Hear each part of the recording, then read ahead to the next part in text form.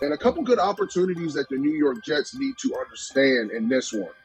I believe that they must be patient on offense because the New England offense have turned the ball over at least once in every single game this year. So I think they will do it again with this matchup because the Jets on the other side on defense have taken the ball away at least one time.